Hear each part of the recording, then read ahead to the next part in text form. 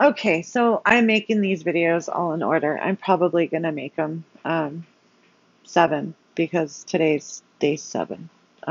Kind of, right? But this one's about why I quit smoking. I quit smoking because I have kids. I quit smoking because I have grandkids. I want to see my grandkids grow up. I quit smoking because my children, particularly, have been through a lot of they've lost a lot of people. They lost their brothers, my oldest and my youngest, 6 years ago. They lost their grandmother in a horrific house fire, and they were there and witnessed the entire thing.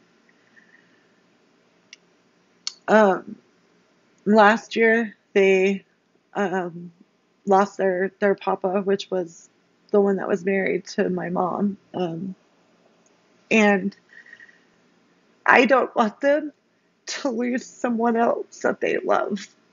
Um, I'm not afraid to die. I am afraid to die too soon for them, if that makes sense. Um, I'm only 41 years old, and it's awesome that I have two grandchildren because I have the ability to watch them grow into adults and even possibly have great grandchildren. I mean, how amazing would that be?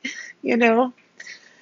Um, so that is why this is pure raw, and I don't know if I'm even going to make this video public. It might stay private. I don't know, but that's my reason. And because I did start feeling the effects of the smoking that was taken on me. I started going back to the gym, and I discovered that I can't do the elliptical for more than 5 minutes without my chest burning like wildfire all up in here. And if you're a smoker, you know what I'm talking about. And so I don't want that anymore. It, it shouldn't be that way. I've always been a really active person. I love to run, and I can't. Um, yeah. So there's my why. Um, Anyway, if you have any questions, if you see this video and you want a support, I would be more than happy to try to help you through your journey of not smoking. Um, you don't have to listen to all the media and what everybody's telling you. There's a lot of things out there that is hard to find truth, or a lot of people tend to forget what they went through.